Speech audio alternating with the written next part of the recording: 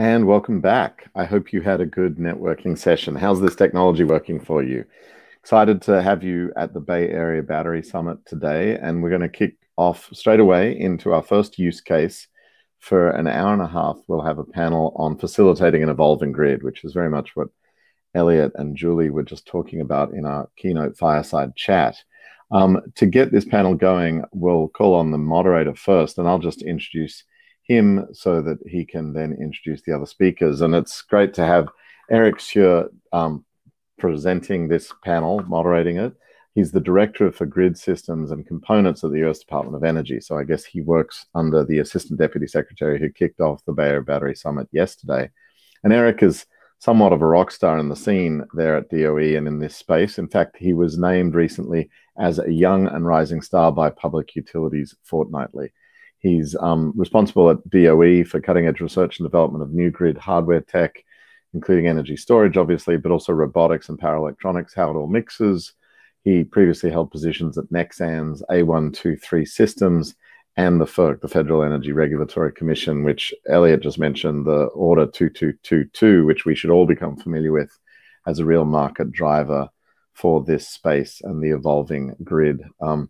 And lastly, Eric, his bio concludes with his degrees in public policy from UC Berkeley and computer science from MIT. So over to you, Eric. Thanks for hosting this panel. Great. Thank you very much, Danny. And thanks to New Energy Nexus, Lawrence Livermore, and all the organizers of this wonderful conference. It's been a great experience so far. So as you heard from Michael Pessin yesterday, the Energy Storage Grand Challenge has a vision and mission for the U.S. to become the world leader in energy storage utilization and exports with a secure domestic manufacturing supply chain.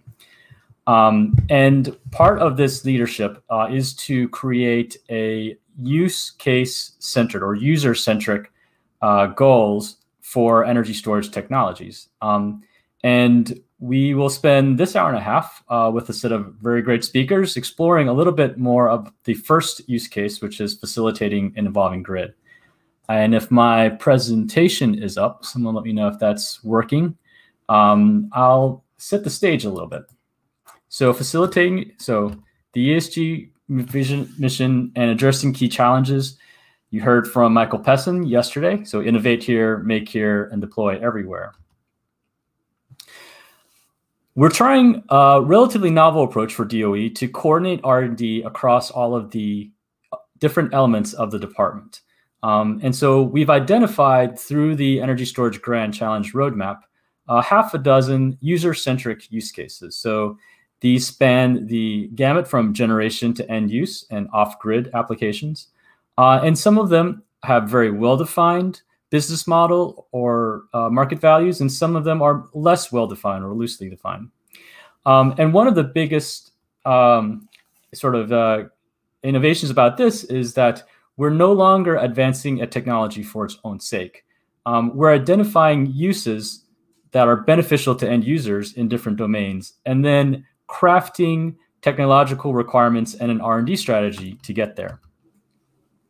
So here's an example of how we are mapping use cases to functional requirements. I don't expect you to read all of these, but on the top here, you see this mapping of the 6.5 use cases facilitating an evolving grid.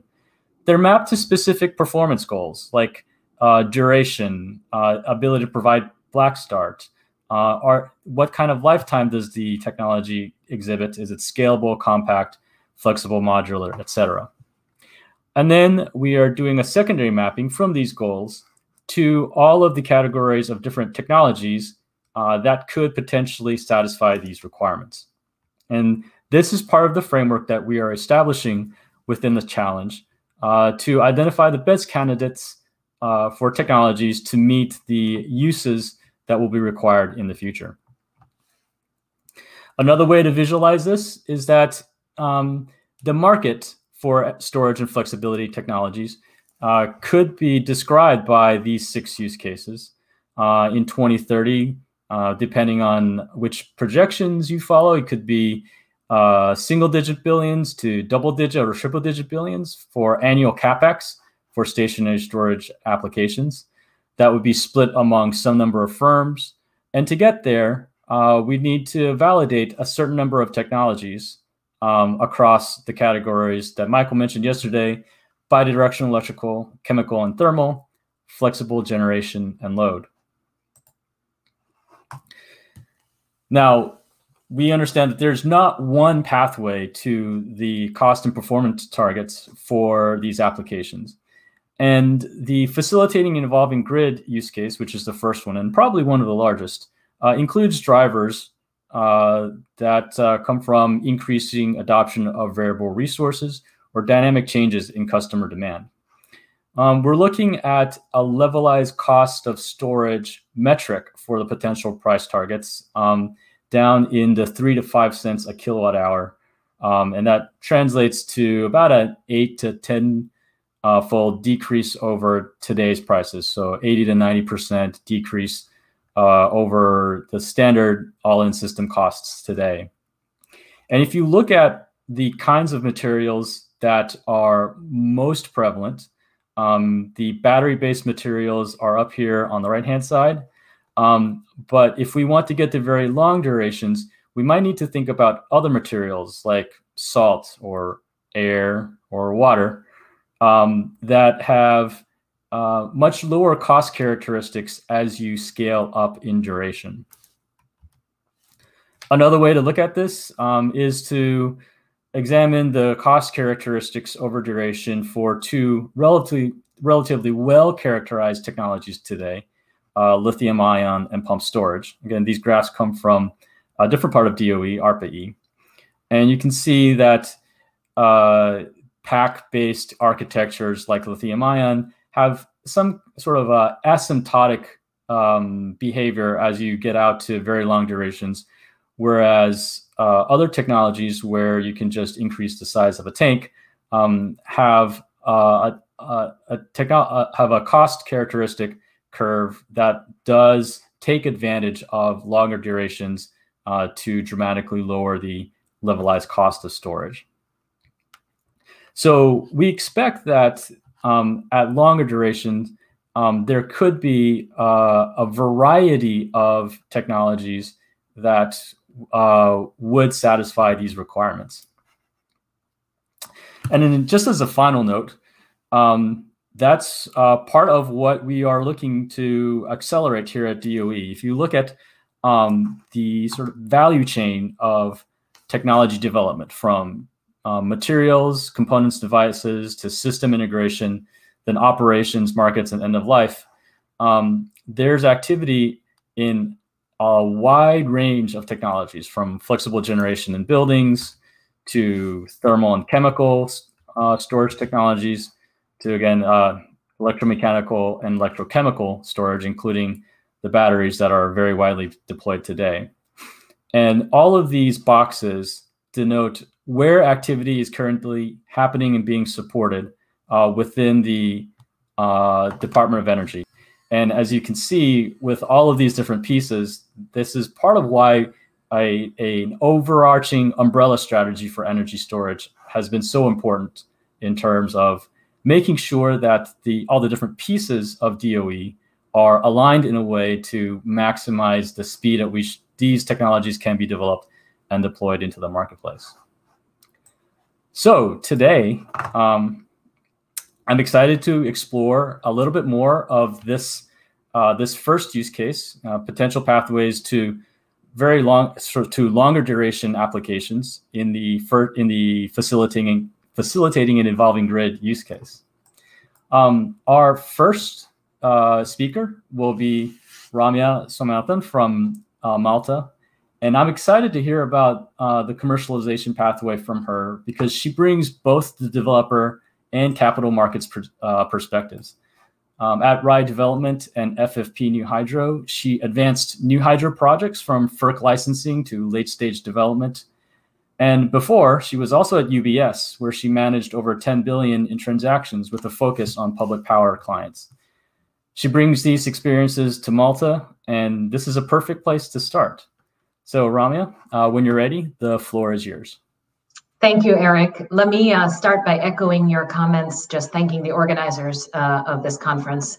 It's a terrific chance for all of us to learn a little bit, not only about different technologies and different approaches, but also I found your comments extremely interesting. And I think you'll see some resonances to some of the comments you made throughout my prepared remarks, and then, of course, in conversation later on. As Eric mentioned, I'm the CEO of Malta. We are developing a technology that is focused on a thermal approach to long duration energy storage. So let me tell you a little bit about the technology.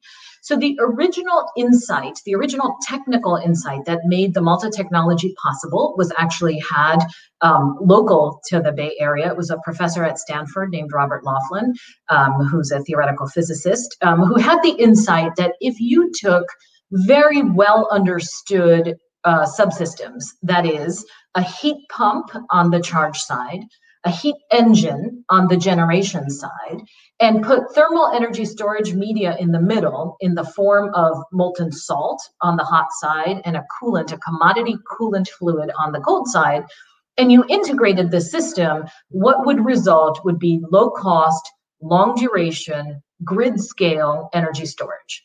So let me share some of the headline numbers as we think about it, and you'll hear the resonances to Eric's comments. Certainly on the low cost part, we are very aware of future projections for lithium ion and are orienting our commercialization path to be at or below $100 a kilowatt hour installed. In terms of duration, very critical to this discussion, the sweet spot that we see in the market right now for long duration is in the 8 to 24 hour range, but there's no technical barrier from Malta's perspective for this technology to be used as long as 100 or 200 hours.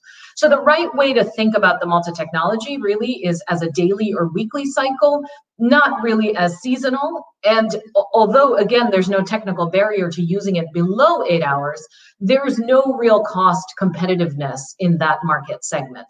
And the reason for that is really the cost curve that Eric showed you, where he referenced pumped hydro storage. And one of the first things that I heard about Malta when my path crossed the project, which was actually incubated at X, Google's Moonshot Factory, was think about Malta like pumped hydro storage, but without the hydro. It's not a bad reference frame to think about the Malta technology because like pumped hydro storage, the duration, the energy component is actually the cheapest part of the system, and it's very easy to extend the duration at a very low incremental and nonlinear increase in cost. And then finally, grid scale of the three things I said, low cost, long duration, grid scale energy storage, we're focused on the 100 megawatt and above market segment. So let me tell you a little bit about how the technology works. In charge mode, as I mentioned, it operates as a heat pump. You have electricity coming in from any source, really. It's agnostic as to the source of electricity. In this chart, it's depicted as the grid, comes in, drives a motor, and you've got essentially a closed loop air loop in the middle. The compressor, which is at the front end of the system, compresses the air, essentially that hot air transfers the heat through a heat exchanger to the molten salt, which then stores the heat. That same air loop passes through a turbine expander, the air becomes cold, and the cold is transferred then to the coolant fluid. In that state, the system can sit in a state of charge with very little degradation for about 2 to 3 weeks. And when the marginal value of the electricity is needed back on the grid or for the customer's use case, in the discharge mode or generation mode, the system works exactly in reverse. And rather than being driven by a motor, drives a generator and reconverts that thermal energy back into electric energy. Just a couple of things I want to emphasize about the technology, and then happy to spend the rest of the time talking about use cases. But in terms of the technology itself, what I'd like you to remember as we talk through the rest of this panel is that all the different subsystems of the Malta overall system exist in a very robust manufacturing ecosystem that includes design, manufacturing, construction, operation, and maintenance. And they are all well-known, well-understood standard industrial components: turbines, compressors, heat exchangers, pipes, valves, pumps. And the salt and the coolant are themselves used in other applications, some including in the power space, at this scale, at these temperatures and pressures. The important part about the technology really is to think about the customizability and the modular nature of the different subsystems. So not only do we, like pumped hydro storage, decouple power from energy by being able to increase the duration by just adding more salt and more coolant, actually the charge and the discharge are on two different power trains. So we're also able to customize the charge power and the discharge power using the same modular technological components specific for the use case. And what I can tell you in that circumstance is that we have had customer encounters and engagement in what I consider pretty diametrically opposite use cases. For example, in a standard solar diurnal cycle, you're looking to charge in, call it a 6 to 8 hour window, and then discharge the rest of the day. If you're looking for a true 24/7, solar green electron delivered situation. And by increasing the rated power from a symmetric system on the charge side, the Malta system can accomplish that. Equally, we've heard the exact opposite use case and are working on a customer situation where the intent is really to trickle charge and then discharge very quickly to take advantage of power price peaks. And because of that decoupling of charge and discharge, we can service that with the same modular components. The last thing I wanted to just point out is this asymmetry, the decoupling between charge and discharge, really results in a much higher ability to maintain a higher state of charge, which is depicted on the middle chart here, where a symmetric Malta system, which is depicted in blue, is compared to a double system on the charge side. And what you see is that you achieve a higher state of charge in that case in a typical duck curve type environment. And therefore, the megawatts that you're able to discharge from the system, also depicted in red on the bottom chart of this three slide analysis, conveys that you're able to discharge a lot more megawatts. So the customizability, in our view, for the customer's use case is really core to the project of this panel, which is serving an evolving grid with different customer needs. Thanks so much.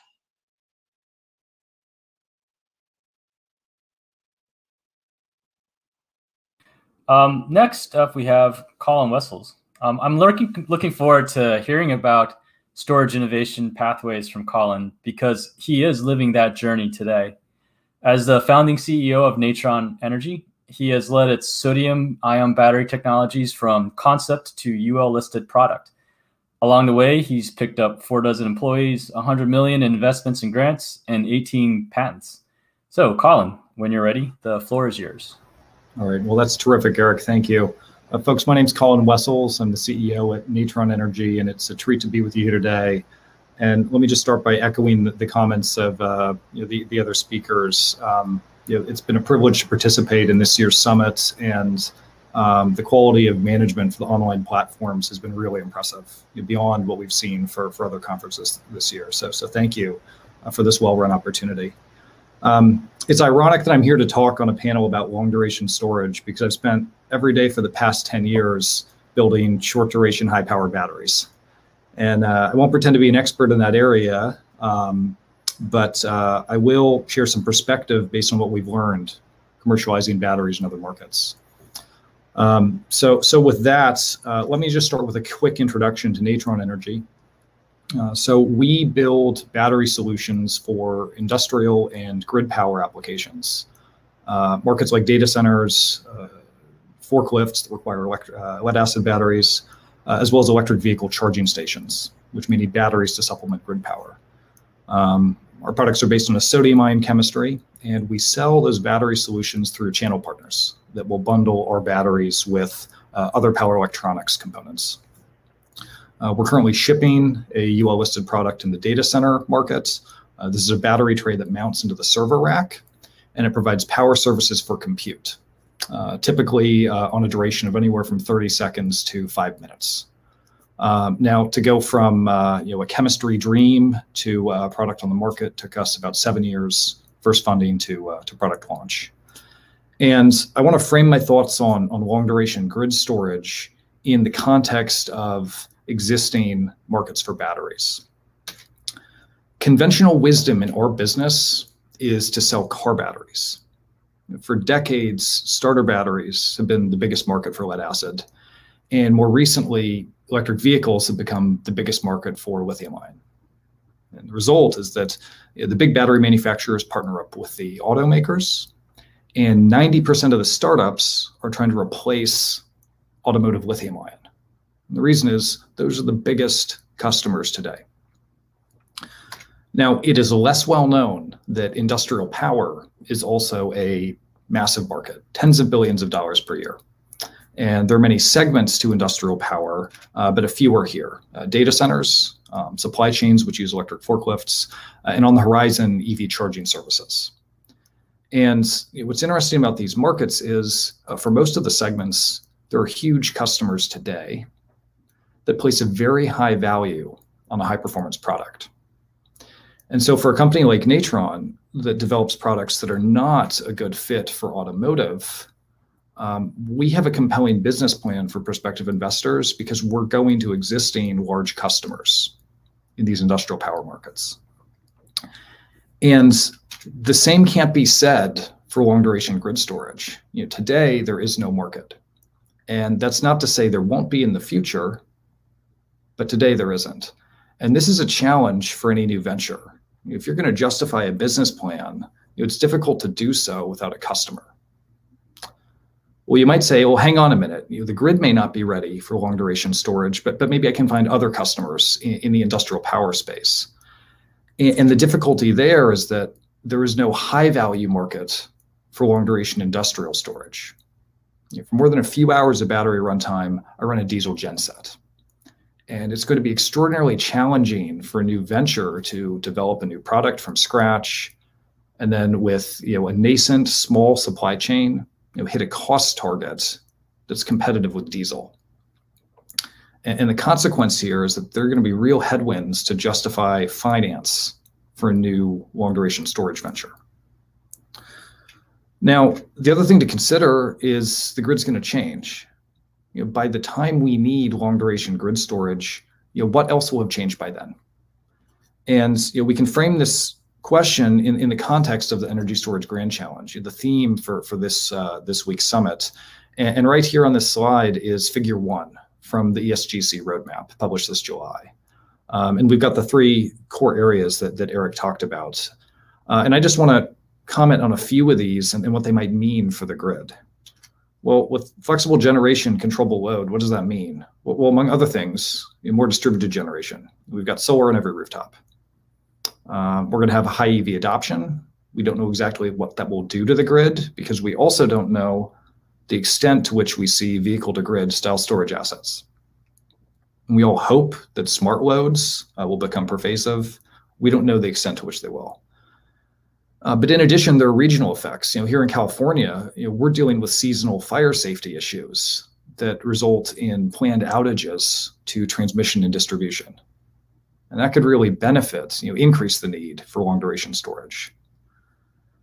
Now, the other thing to consider is by the time long duration grid storage assets are deployed, there will be ubiquitous short duration batteries.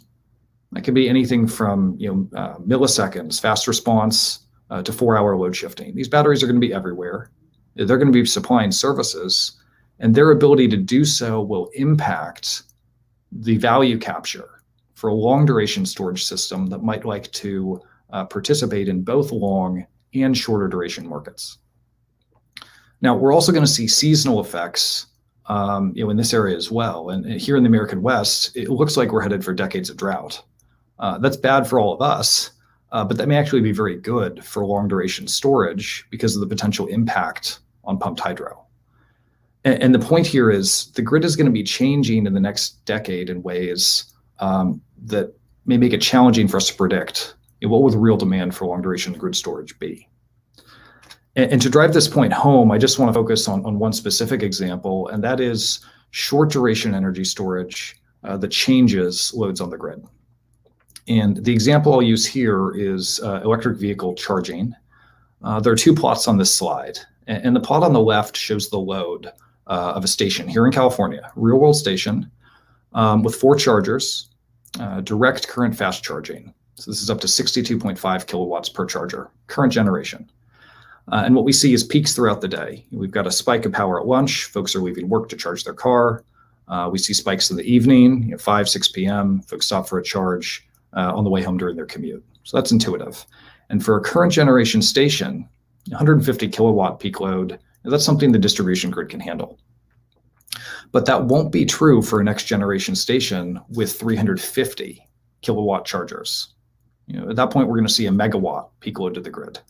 And the grid won't be able to provide that megawatt to all the stations. So what do we do? Well, the answer is in the plot on the right. And shown here is that same power load to charge the cars, in orange. And whenever we've got a spike in power, we discharge a battery. Now, in this case, it's a 20-minute battery, short duration storage, that handles all of those peaks and load to the grid. Now, we make up the rest of the charge power for the cars with power from the grid, and we also recharge that battery, that stationary battery, during station downtime. And what we find is the load to the grid is much smoother, and it's 50 to 70% lower, depending on system sizing. And I point this out not to make the argument that batteries at charging stations alone are going to dramatically change the market for long duration grid storage, but I point this out as an example of the other ways in which the grid will change in the next decade, and that introduces uncertainty for the long duration grid storage market. And so if you put it together, there's some real challenges here. We've got no extant customers. Widespread demand is likely 10 years away. We've got near-term technologies that will change generation and load profiles in ways that will alter product requirements. Both cost targets and performance specifications, they're going to change. And there's a lot of uncertainty here that we don't see for other battery ventures in other markets, such as automotive, such as industrial power. And the consequence is that new technologies for long duration storage will not be attractive to most of the private investors who fund new technologies, because there's just so much risk here on the market side. And so if you're a stakeholder on the grid that truly cares about having long duration storage, you may need to step up, because the investors that have historically funded batteries into other markets may not do so for long duration storage. So with that, I'll turn it back over to the moderator. Thanks for your attention. Great. Thank you, Colin. So finally, I'm thrilled to hear more about energy storage safety. It's a key segment of the commercialization pathway. And our speaker is Haresh Kamath from EPRI, who's a veteran in this field, and his experience is literally out of this world. From work on spacecraft batteries at Lockheed Martin to nearly 2 decades of storage research at EPRI, Haresh has made important contributions to the commercial success of storage, like co-authoring the DOE EPRI Storage Handbook and crafting the EPRI Energy Storage Integration Council. With that, Haresh, when you're ready, the floor is yours. Thank you very much, Eric. I really appreciate that. It's a pleasure to talk to you all this morning. Thank you for the opportunity to present at this excellent conference. And as Colin said, I think very, very well run. It's also a pleasure to follow Colin and his insights today. I think it's really refreshing to see some thought around that, and very much in line with a long duration skeptic like myself. What I'm going to be talking about today with energy storage is taking these technologies, whatever technologies we have, whether they're long duration, short duration, and using them to actually apply to the grid. And that to do that, we need a collaborative research approach that we think we can help facilitate, but will obviously require a lot of people around the industry. It'll require the participation of a number of different agencies in the government, in state and federal level, and will require also the participation of people on the industry side, both from the user's perspective and from the technology developers. So before I do that, I'm going to just talk a little bit about who we are. We are the Electric Power Research Institute. We are a 501c3 nonprofit research organization doing public interest research in energy and the environment, organized to advance a safe, reliable, affordable, environmentally responsible electricity for society through global collaboration, thought leadership, and science and technology innovation. A lot of words to say. We're trying to do this for society. We're trying to make sure that the technologies are available because we believe electricity is a public good, and that having access to electricity is something that can only make the world better. So our role in that is as a facilitator, as a catalyst, if you will. We try to bring requirements over from the utility side and feed them back to basic research and development, and which will then get transferred into technology commercialization, ultimately become products for the industry. And we try to facilitate at every point there. We take the requirements and feed them back. We help with the technology transition to commercialization. And we also work with solution providers to make sure that their products are safe and reliable to the degree that is demanded by the utility industry. And so we work with all of these companies to stimulate innovation and accelerate technology development. So specifically with respect to energy storage, we see two major reasons why we're interested in energy storage on the grid. The first is here and now, reliability and resilience. Electricity is becoming only more vital every day to the society that we live in. We want to make sure that that electricity is available where you want it, when you want it. And for customers to have access to that, we believe that energy storage presents a very good opportunity to make sure that they have that. It's already been used in backup applications for a number of years, mostly on the customer side. And now we have the opportunity to use it on the grid side cost effectively at scale smaller than pumped hydro. Obviously, we've had pumped hydro for a long time. But in addition to that, there's the intuition that we will need energy storage to achieve some of the very high goals that we have set for ourselves in decarbonization. So achieving the 100% renewable and net zero carbon goals, we believe that that will require energy storage to do it. This is the technology that enables both of those goals. And driving that adoption on the grid side is certainly policy and regulation. We've seen procurement targets and we've seen new market designs trying to encourage energy storage adoption. That's really coming out of customer and societal change. People want clean energy. And so they are trying to expand their adoption of renewable energy, which makes storage more valuable. But in addition to that, we're seeing the effect of disasters, various types of natural disasters. We talked about the wildfires earlier today, and we've also heard about other disasters, hurricanes, all types of natural disasters that are affecting the world to a greater degree than ever before. Energy storage can help make the grid more resilient and more reliable in those circumstances. We're also looking at economic transformation. Cost reduction of lithium ion is certainly a big part of that. Other batteries as well, which are taking advantage of that learning curve, but also the development of markets that compensate energy storage services. And then finally, all of this is really built on top of the advancements in technology that are making this possible. If you had told me 10 years ago that we have the level of research and development that we're seeing in energy storage today, if we would see that in 2020, I would have been skeptical about that. And certainly, I think it would have been unthinkable 15 years ago. We've seen a tremendous increase in this area, largely as a part of the recognition of these various things. Still, there are a lot of research questions to answer. And if any of you have seen a presentation from me in the last 10 years, you've probably seen a version of this slide, which really hasn't changed all that much. We see a lot of effort addressing this upper left-hand corner here, energy storage technologies, people talking about batteries, thermal storage, even hydrogen.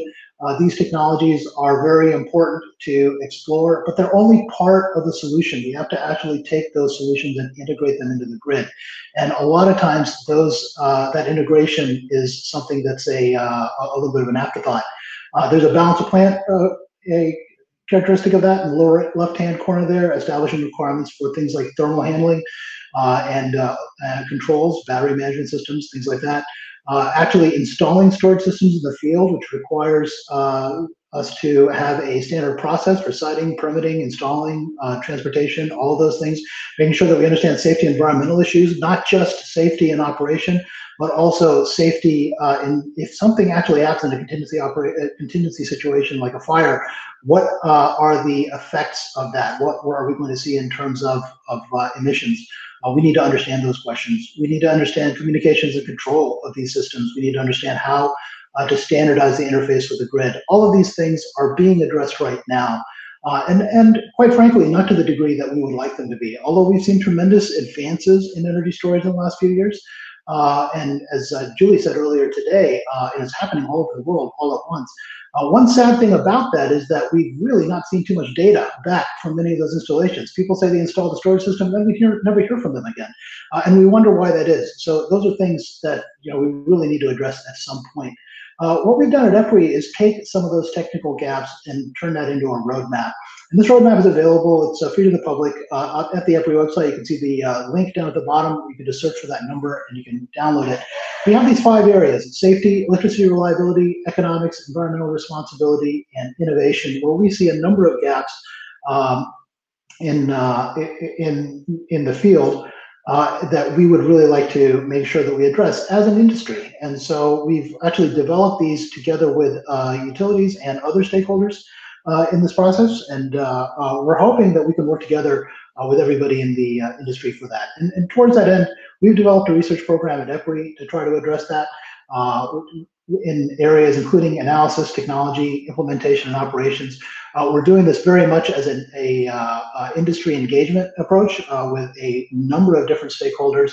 We're also looking at environmental issues and asset management, specifically for the owners of energy storage. We're trying to develop all of this thing through government industry collaboration. And towards that, we have a new initiative called SPARTA, Storage Safety Performance and Reliability Technology Accelerator. We're working with a number of agencies, including DOE, to try to understand how to best address all of these gaps that we just talked about, to accelerate technology validation and adoption, to enhance energy storage safety, performance, and reliability in the long run. We do believe very strongly that energy storage has a role to play all the way across the electricity supply chain. As Colin said, we expect storage will be ubiquitous and it will be providing flexibility for renewables as well as reliability and resilience all the way across from generation down to end use in microgrids, commercial and industrial and residential. For that, I'll look forward to the panel discussion to talk about how we're going to make all that happen. Thank you. Great. Thank you, Ash, and thanks to all of our speakers for their insights. As we move to discussion, I'd like to invite the audience to begin submitting their questions to the chat function. So to wrap up the presentations, Natron and Malta have both identified technologies with an eye towards market and financial constraints. They gave us a peek into how their companies have refined their upstream R&D strategy in response to downstream considerations. And Haresh has looked at how utility considerations on storage are rapidly evolving. These presentations speak to the different aspects and approaches to crafting storage technologies for a rapidly evolving grid. So I've got a couple questions here for the panel to get us started.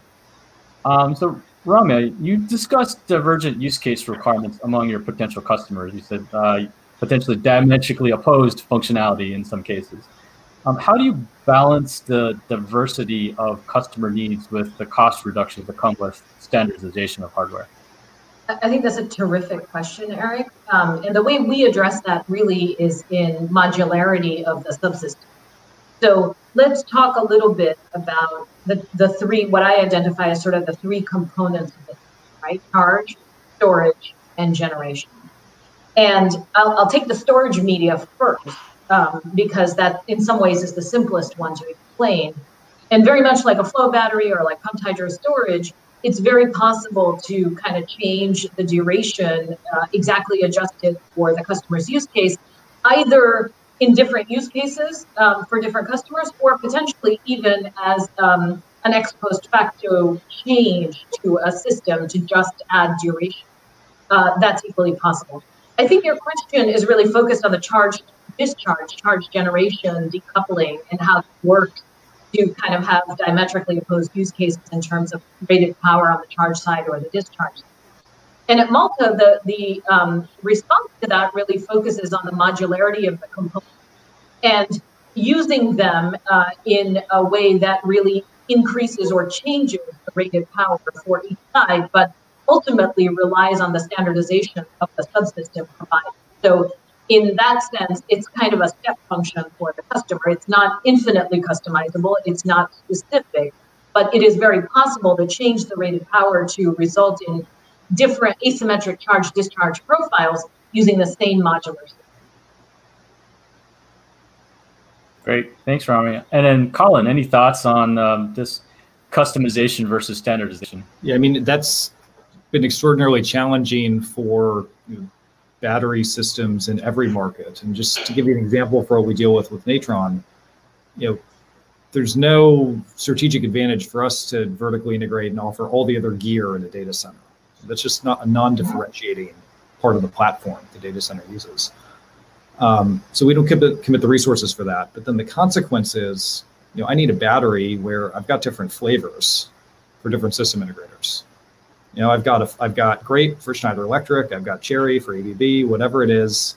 I've got to have a change in the core product to integrate the battery into the rest of the power infrastructure. So there's nothing new here in terms of what grid storage and even specifically long duration storage technologies are facing as you run into these cases where different customers require different types of products. Now, what do we do in response to that? Well, the answer is we have to be super selective about which customers we choose to work with. If it takes engineering resources to work with a new customer, that really needs to be weighed against the magnitude of the commercial opportunity. Mm-hmm. And we've turned down partnership opportunities with strategic partners who would be serving data centers that just don't represent big enough customers for us in the long run. So if you're fortunate enough to get to the point that you've got a core platform like Natron does or like Malta does, then the next step is find a way to identify a subset of customers for which, even though the product they want is different, the additional engineering work to serve the second, the third, the fourth customer with a different flavor is not that much work. Mm-hmm. And that's the prioritization game we have to play. Interesting. Yeah, so not only are you choosing, is there a technology choice, but you are also choosing your customers and market intelligently. Actually, so I wanted to go touch on Colin's great discussion about the extent and magnitude of potential changes over the next decade. And I'm going to direct this question first to Paresh in his role at EPRI, sort of with your perch across the utility industry.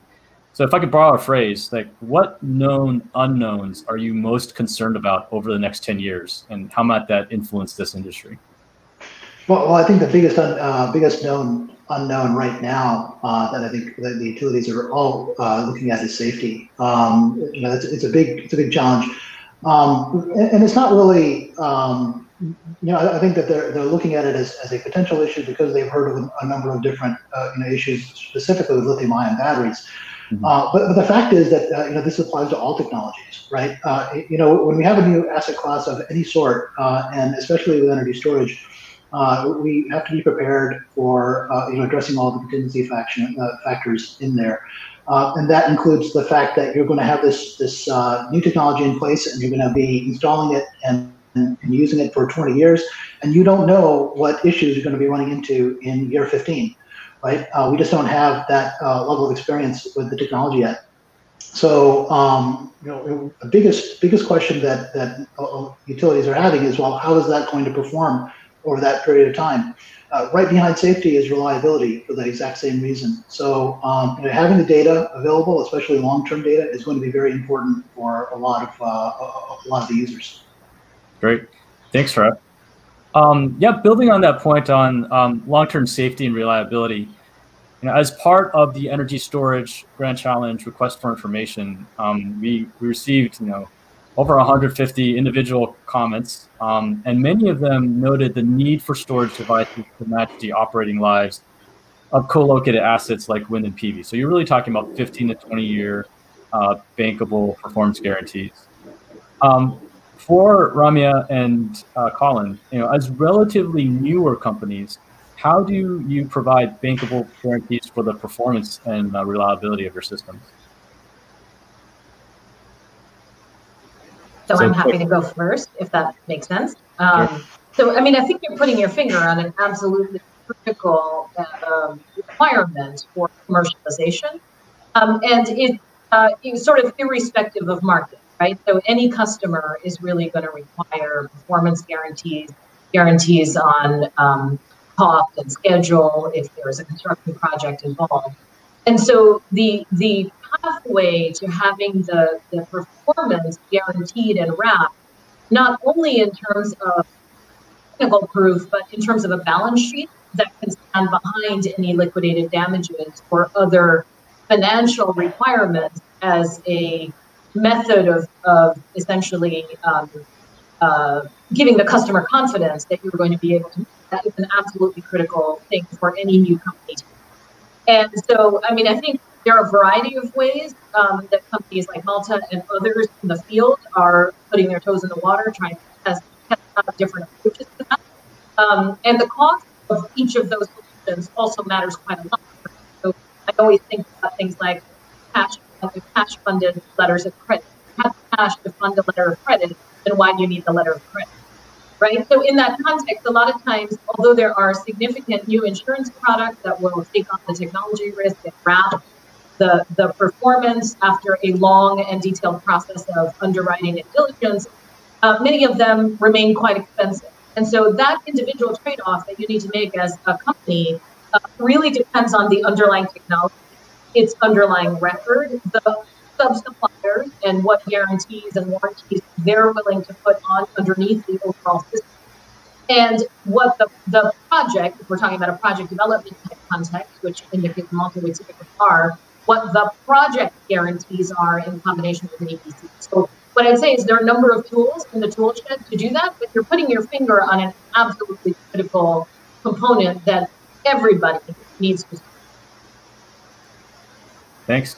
Colin, any thoughts? Yeah, I think Ramya absolutely nailed it, and this is a challenge. So just let me just step back for a moment. One thing I love about the Malta platform is that there's no new electrochemistry. Correct. It's a combination of technologies that are already well understood, and because of that, it's actually possible to get some kind of warranty insurance product that won't break the bank for the whole business. Now, that isn't true for a battery company like Natron. Mm-hmm. For us, and we've gone to market in the data center market with a warranty longer than the typical lead acid warranties for the incumbents. But at the end of the day, I only have a couple of years of accelerated test data, and so the insurance policy I can get at an affordable premium is only a few years in duration. And that's part of the reason we've chosen these industrial power markets. If the incumbent is only used for a few years at a time before it's replaced, not only is it easier for new technology to convince the customer it might last longer, but we can also access an underwriter for a warranty insurance policy that we can actually afford. Mm-hmm. And we're just not going to see that for new technologies that go straight into an application for 15, 20-year lifetime, whether it's on the grid or anywhere else. So that's going to be a barrier for grid intent battery technologies that we're not going to see for other grid technology platforms like Malta's, or new batteries going into other markets for which the incumbents are replaced every few years. That's really interesting, Colin. So I'm hearing there's a second layer of choosing your customer because based on these, so I'll call them ancillary financial considerations of the available track record and kinds of guarantees you're able to cost effectively afford. Yeah, that's correct, Eric. Interesting. So do you see some kind of a, sorry, I'll come right back to you, Ramya. Do you see a kind of progressive or laddering pathway where you eventually get up to 10, 15 years of bankable? Well, yeah, so there are two angles on that. And the first is, well, does your product actually last that long? Mm-hmm. And let's be honest, alleged 10-year lithium-ion systems are being replaced under warranty all the time on the grid today.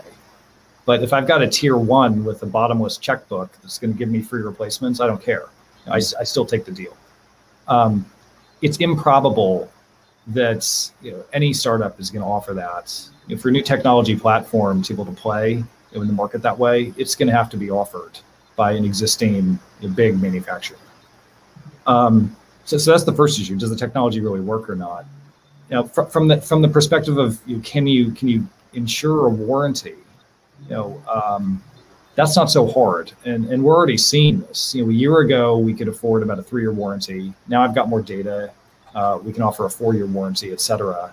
As you get more and more reliability data under real world and accelerated conditions, well, then the market for underwriting that warranty will change to the benefit of the venture on the condition the technology actually works. Mm-hmm. And if it doesn't, well, you're stuck. Stick with the customers that only need a short duration, a short lifetime product. All right. Got it. Ramya, go ahead. I think I stepped on you. Oh, no worries, Eric. I was just going to sort of follow up on this exact point, including something Colin said earlier, which is that at any given point in the early commercialization journey of a company like Natron, Alta, like so many of other innovative platforms out there, the data itself becomes a limitation because, you don't have more operating history than you've been in existence and likely less, right? And so what I think is absolutely critical is to break a potentially vicious cycle. And I'm kind of hearkening back to some of the things that Haresh said in the comments, which is a focus on reliability and safety, but over, for example, 20 years. And what's absolutely critical is, to find a way with customers to understand what could make them comfortable short of a 20-year operating history. Mm-hmm. Right? That's if the only thing that can satisfy that need is 20 years of operating history, then you're automatically saying that this group of customers is, are going to be addressed in 2040 and beyond. Mm-hmm. Right? Yeah, and so by technologies that exist today. Huh?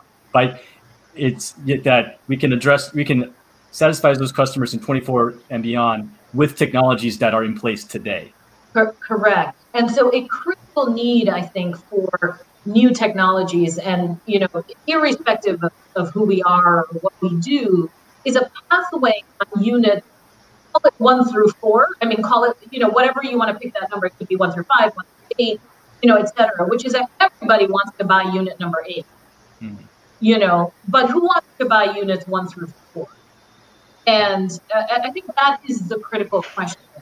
And for folks like the DOE or others who are really interested in supporting the pathway to commercialization, I think the critical point is really about what happens in units 1 through 4, because exactly what Colin said, the market will take care of offering instruments for what are still early but more developed commercialization, right? Get to unit 4, someone's going to sell you an insurance product. You're going to get letters of credit. You're going to find somebody who will stand behind you, lend their balance sheet, etc. It really is about those first units and what solutions, and they're not necessarily cobbled together, right? But what solutions can you find that will satisfy the customer, that will, are affordable, that trade off the appropriate amount of NRE versus product cost, right? Because if I could get a very, very efficient system or a very, very safe system, it cost me $1 billion to prove that out. That trade-off is hard one to take. So understanding those trade-offs across time, cross-temporally, and really understanding that will make a huge difference in the strategic business plan of a company. Right. Yeah, I think just to add to that, Rami is exactly right, and what Colin is saying is exactly right. A lot of people talk about these things in kind of this rarefied environment where they say, well, this battery's got to last for 20 years, or this technology's got to last for 20 years, and some of those expectations are a little bit unrealistic. And if we were to actually build a technology that did that, we would be basically pricing it out of anything that we'd be able to afford. Let's be realistic about this. A battery doesn't go into the field and then you walk into a box and you never open that box for 20 years, and expect it to survive. You're going to have maintenance on it. You're going to do some work on it, as Colin pointed out. There's no battery that actually lasts. You can guarantee that lasts for 10 years or 15 years. And everybody in the battery industry knows that a 20-year VRLA will never last 20 years. You'll be lucky if it lasts 10. So that's just kind of part of the industry. That's okay. But what we really want to know is what can we expect? Can we expect a company to stand behind their product? Can we expect that when the product breaks down on Christmas Eve, at 2 in the morning, in the middle of a snowstorm, that there's going to be somebody who can come out there and fix it, because people are expecting their electricity, at that time, regardless of whether it's a holiday or what the conditions are. And utilities are operating in that environment all the time. I think there's that level of expectation is going to be there, and those are the kinds of requirements that we really have to talk about. A lot of people want to talk about the financial instruments like warranties, which are great and they're important. Don't get me wrong, but warranty is ultimately a financial instrument. What in addition to that, people are going to really want the technical backing behind that. They want somebody to be out there, technicians to be available. All of those things have to be there, especially when you're talking about a reliability or a resiliency product. Yeah, if I could share a couple of anecdotes on that, early days at A123, there was an installation up in Laurel Mountain that went offline unexpectedly, and VP of Engineering got in his pickup with his power tools, drove out there, and started fixing for a week until it was back online. And then on the financial side, we also had a potential transaction with what I'll call an unnamed utility in a U.S. territory in the Caribbean, and I think the eyeballs popped out of the sockets in the finance department because they said it was the first time, probably the only time ever, where A123 had a higher credit rating than one of its potential customers. But those are very far and few between, and having the balance sheet to stand behind your product is definitely a barrier to entry. We got a question from the audience, and this one I'll hand over to you, Harek. The question is, what resources can be made available or more broadly known to researchers who want to shape their work to be more compatible with grid integration, installation, and related practicalities? Well, that's a great question. I think both DOE and EPRI and a number of investigators out there have developed resources that are out there on the grid. I've got a big long list of it that's largely DOE and is available to the public, which I can maybe throw up on the screen here in a moment. Working with state agencies and federal agencies, DOE is a great resource. The national labs are great resources. California Energy Commission, NYSERDA, a lot of states and a lot of agencies have requirements that apply to the places that they're looking at, and it's a great place to start. Also, of course, talk to utilities. I wouldn't say that the utilities are maybe the first place to go, because a lot of times it really depends on the service territory, and it depends on the specific application that you're looking at for your storage system. And many utilities are, remember, focused on keeping the lights on right now. They're not necessarily looking at how to do that in 10 years or 20 years. What we're trying to do is make that easy for them by making sure that these technologies are available. Finally, we at EPRI have a lot of information. You can always go to our website at EPRI.com. We have, especially if you're interested in the integration aspect of this, EPRI.com/ESIC, the Energy Storage Integration Council, has a great deal of free material with requirements on battery technologies and energy storage in general. It was developed in collaboration with the industry and with industry participants, including the national labs and government agencies. So that's a great resource to have, and maybe I'll share that in a moment here with if you'll let me throw that up on the screen. Sure. If you've got a moment, I'll keep talking while you get that up. Mm-hmm. And while you're bringing that up, I'll invite one more time for the audience to submit any questions to the chat function. We're happy to hear from you and engage in the discussion. And I don't know, Haresh, if you have that. One of the things I had appreciated in Colin's presentation was his very pointed comments that there does not exist a viable market for long duration storage today. And one of the things I'd like to ask anyone who may have thought of that is what kinds of solutions could bridge the gap between sort of this technical need for long duration storage that we've sort of identified in long-term planning models, and sort of the weakness in the market signals to make those resources viable. So maybe I'll start, Eric. I guess one thing I'd point out is it's really a question of which stakeholders are going to depend on long duration storage in the future. If that's a utility, for example, if we look at the past 100 years, there have been technologies with very long incubation periods. Some have been in national labs, some have been in the great corporate research labs of the 20th century, Bell Labs. We've even seen cases with Apple where technologies that ended up in the iPhone were originally developed 10 years earlier. And in every case, effectively, you've got an entity that is a future end customer that is incentivized to keep incubation of a new technology platform alive. That's not the case for the financial investors, which are the primary drivers for new energy storage technologies.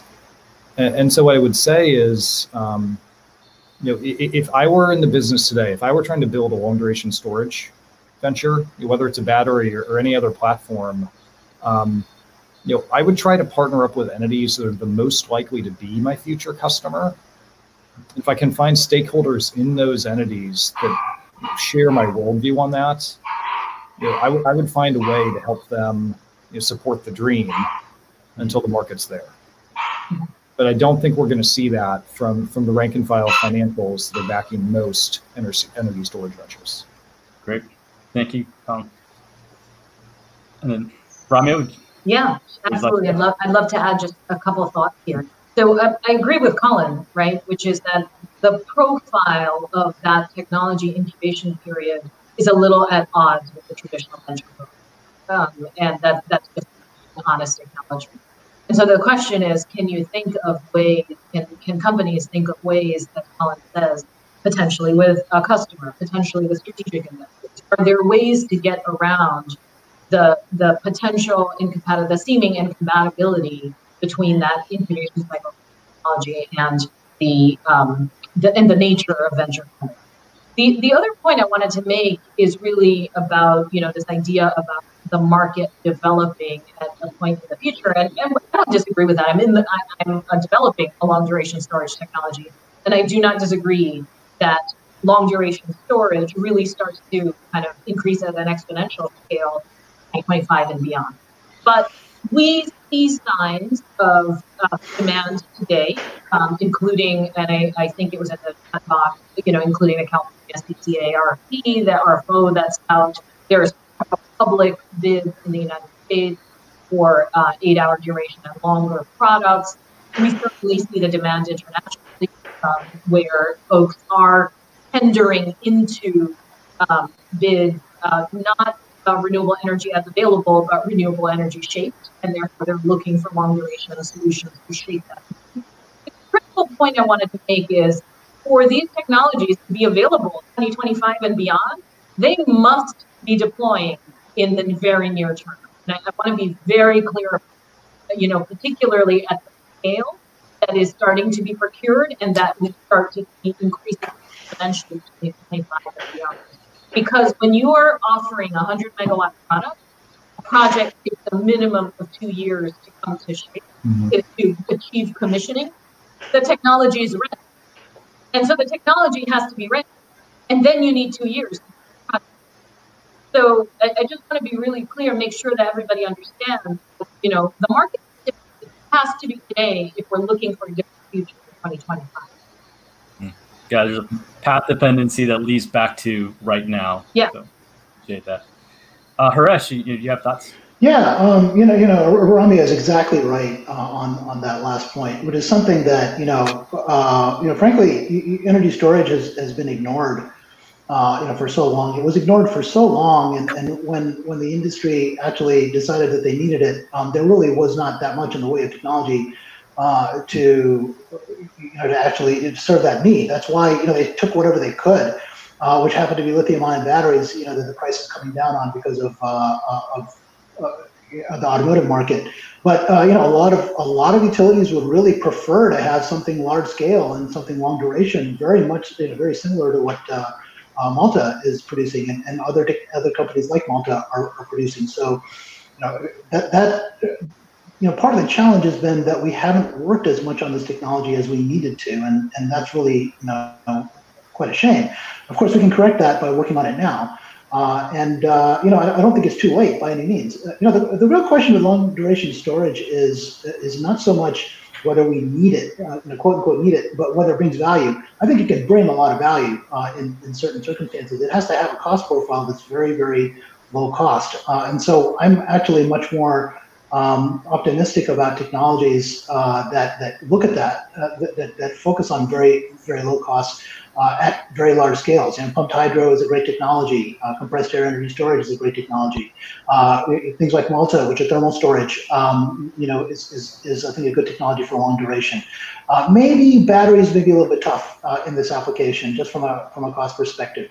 So I'm not saying that it's out of the question. Just it may be difficult. So the real question is, can you get to this point where you're storing large amounts of energy for a fairly substantial length of time?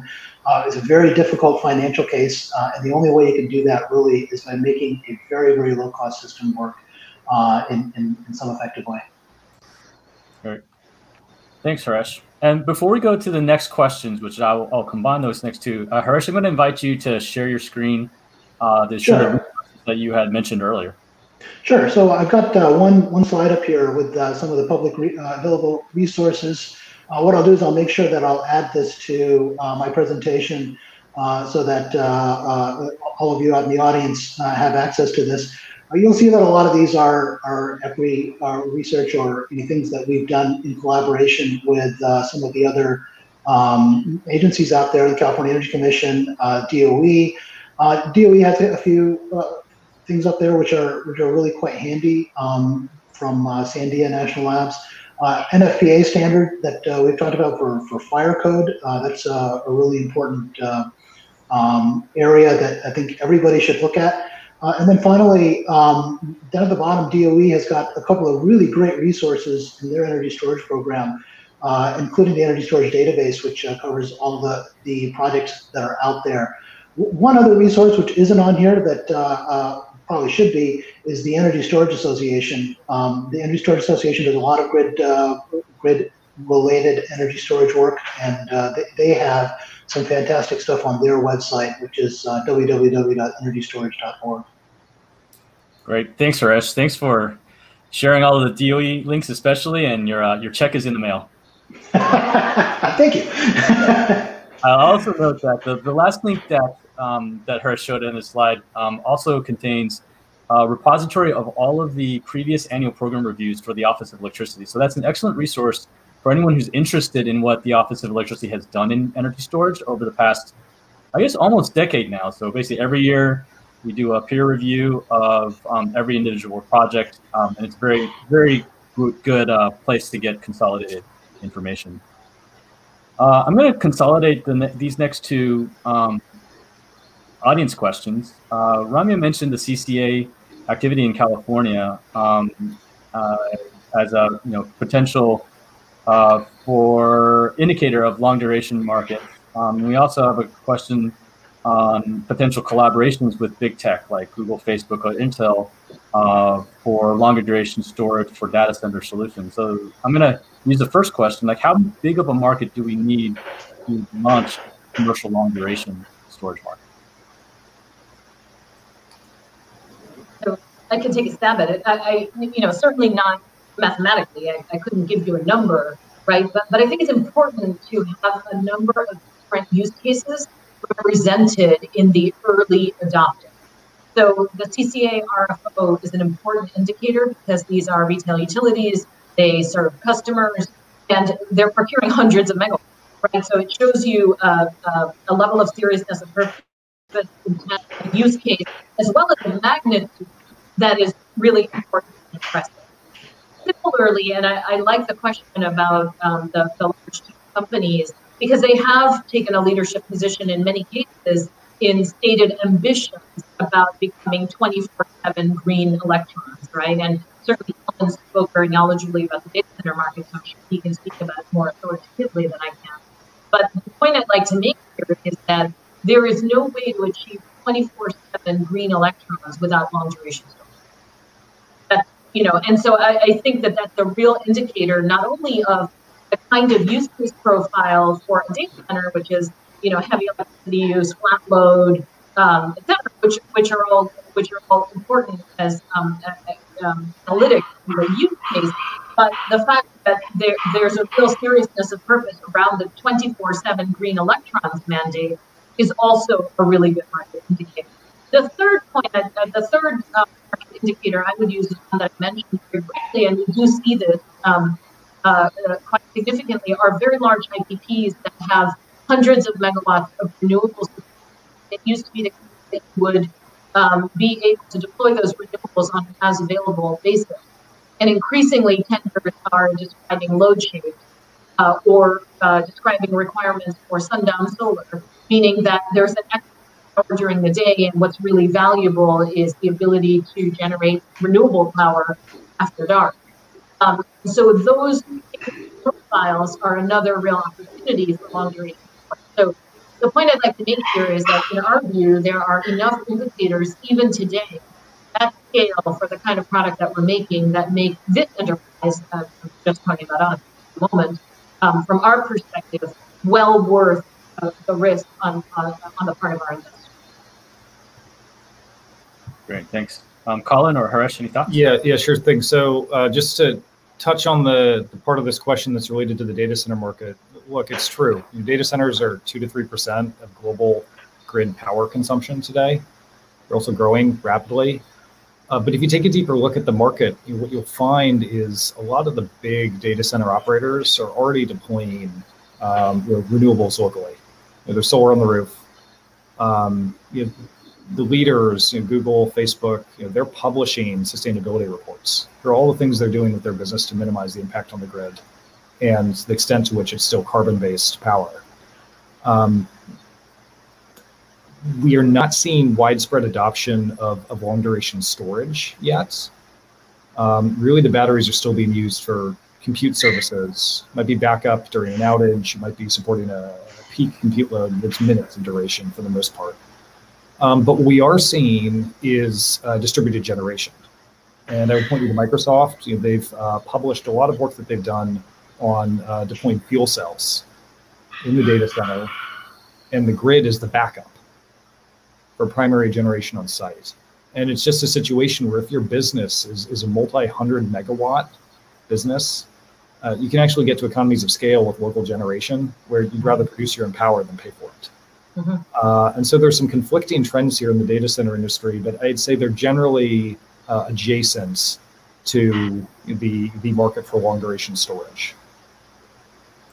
Great, thanks, Colin.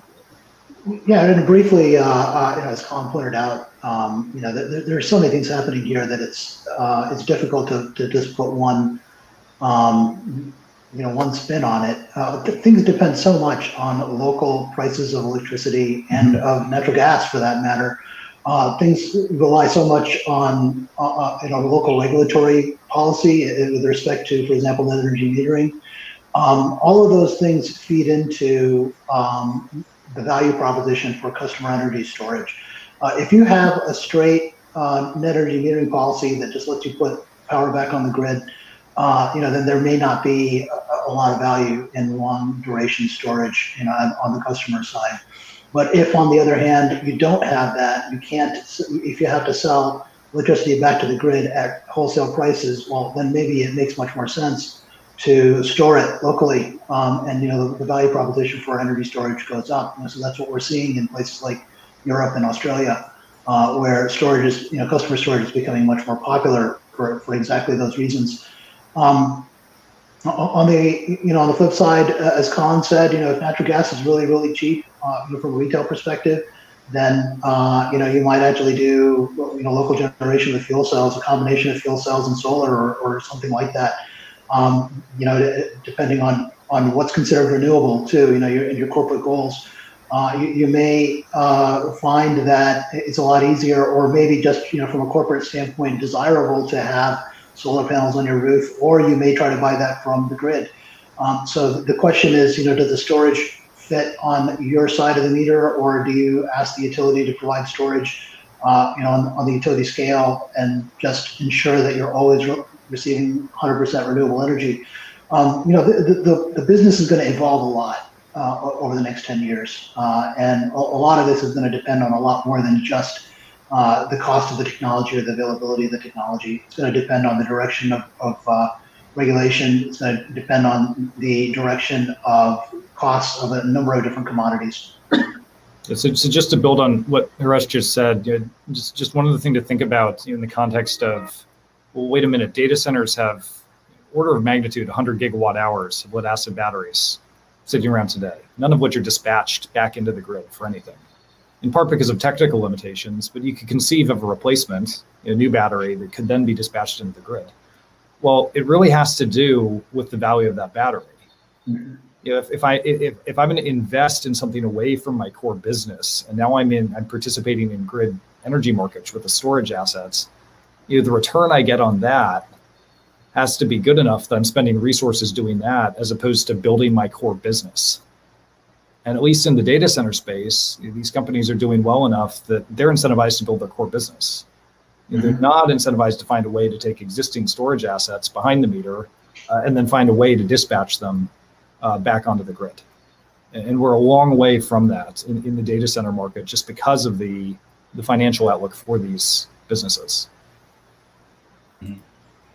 Yeah, that kind of dormant opportunity, I think, is sort of emblematic of this entire industry, where I don't know if you guys feel the same way, but to me, this point in time in this industry, it really feels like we're on a roller coaster as it crests the very top of the first incline.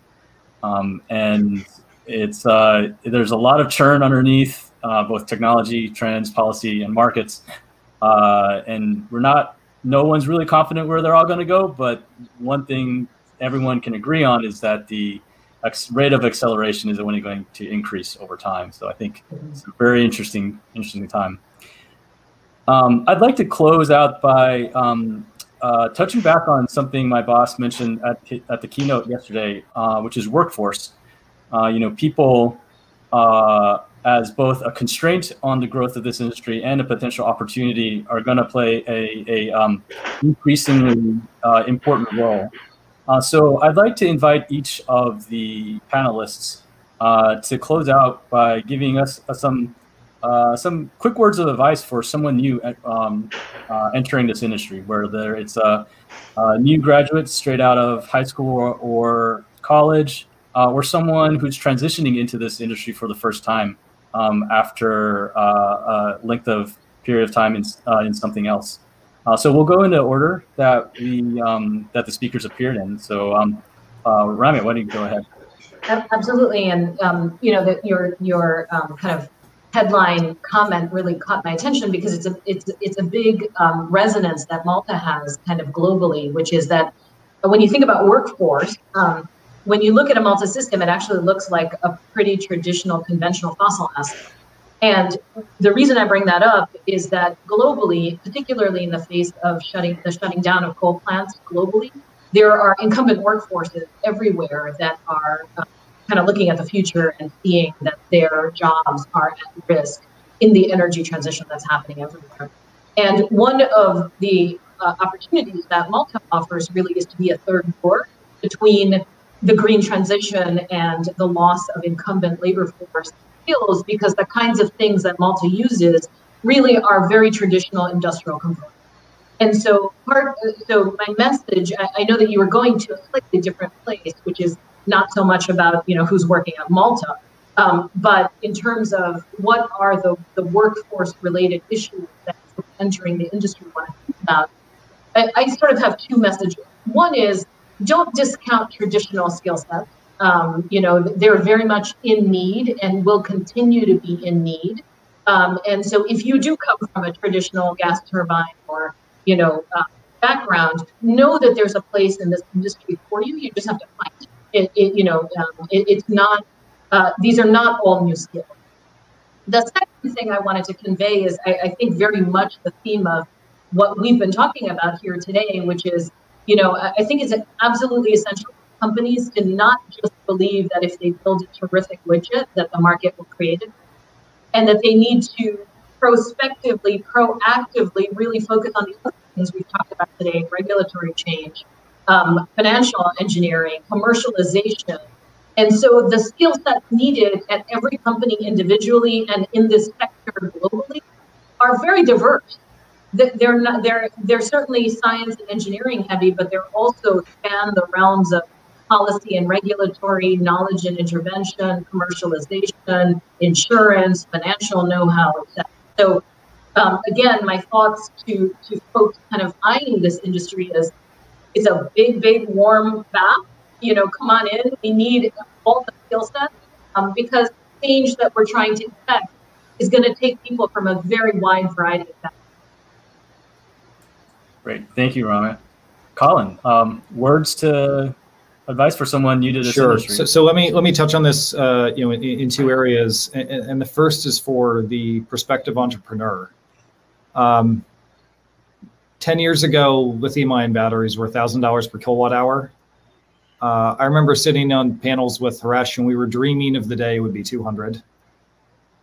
And everyone was saying, okay, we're going to get to 200 by 2020. Well, we got there way early. Automakers, they're seeing pricing under 100.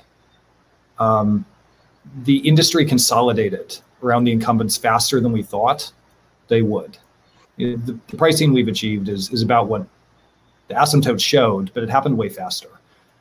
And so if you're the entrepreneur, start a business that's inventing a new product that's an order of magnitude better. Don't make a product that's an incremental improvement. You're wasting your time. By the time you've brought that to market, the market has already moved.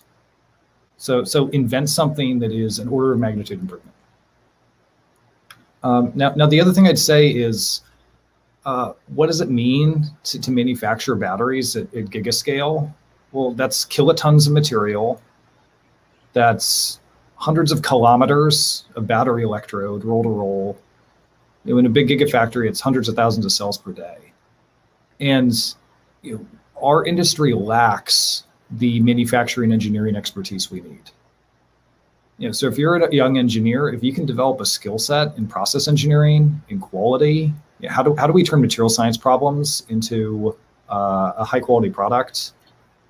There will be jobs for manufacturing engineers in energy storage. And Natron looks around the country today. This is our #1 pain point for recruiting. So for folks out there getting into the industry, we beg you to develop manufacturing engineering skills. Come work for us and go work for our competitors to help the industry. Thanks. That's not only good words for new entrants to this, but also potentially good advice for DOE itself. Haresh, thoughts you'd share to someone new to this industry? Right. So, I agree completely with both Vanya and Colin. One thing that I will say is that, 10 years ago, there was, just as Colin said, there were so few people in this industry. And one of the things that has happened is that I think that the number of people working in this industry has increased tremendously. And if there was a single thing, a single investment that I would point to that has done that, I would say it would be ARPA-E. And just the fact that there was a availability of a program that funded early scale research in this area just actually encouraged a lot of folks to go out and to get into this field and to recognize the importance of this field and to actually fund their research over the years in this area, even if a lot of that research didn't actually go anywhere, and some of it did. I mean, not to say that it didn't, but even if all of that, everybody who came out of that had a heck of a lot more experience, with actually making things work. And so that was the success that came out of those things is really having people with that experience. That experience and that expertise requires an investment in education. It requires an investment in just in technology development and innovation in general that has to come from the entire industry. What's really remarkable sitting here on this panel, we're certainly we're funded from utilities largely, but get a little funding from government. And I know Colin has received some funding from a variety of sources. And Malta came out of Google X, in addition to other investments. It's really great to see the diversity of investments that happened that came together to make this possible. And that's really what's going to drive, I think, the opportunity in this space. And ultimately make people look at this from a career perspective and say, hey, this is worthwhile to get into. One thing that I want to build on, from Ranga's statement, about bringing people in from the existing industries, it's a really important point. We talk about lithium ion, but we sometimes forget. The reason that lithium ion really took off, or that was started in the mid '80s, was because Sony actually took a whole bunch of engineers that they were taking off of their audio tape lines. They no longer needed audio tape because they were going towards compact disc. And they basically said, hey, we want to make roll-to-roll battery technology. This is something that's never been done before. So it's skill sets that already existed that were applied to a new technology and made that technology successful in a way that had never been done before. That's amazing. That's really what we have to think about today. We have to talk about existing skill sets and apply it to a new challenge for the future.